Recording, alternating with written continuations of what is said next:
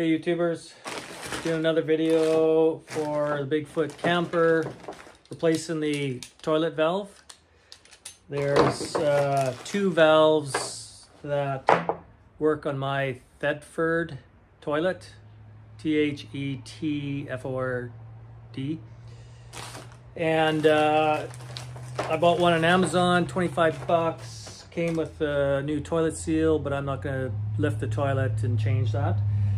I'm just going to do the toilet valve, and I've already got it installed. But when I called the dealer, they had two different types, and I had to remove it to bring it in and see which one it was. One was $75 and one was over 100 bucks. And I got this one on Amazon for 25. And I found one on sale in Amazon for $10. So price themselves on the market. It's nuts. So I will show you what we got going on here. I'll just flip the camera around, head into the Bigfoot. Almost done the reno. A few things left, but we're almost there. Anyway, we're doing a toilet valve video today. Okay, so there's only one Phillips screw. I don't know if you're going to be able to see it very well. There's one screw here to get it off, so it's pretty easy. And this is the old supply tube, and the valve was leaking, that's why I was replacing it. So it comes out fairly easy, but it is really tight. There's not much room here.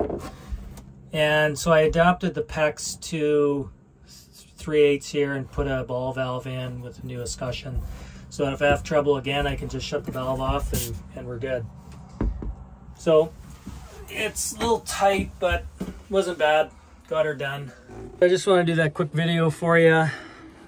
Maybe save a few bucks. And it's not that hard of a job. You can do it. One little screwdriver. You need a stubby. And you can replace that valve. Mine was, well, this is a 2008, so it was due to be changed. Anyway, just a quick video on that. Hope you find it helpful and you can save yourself a couple dollars, and we'll see you on the next one.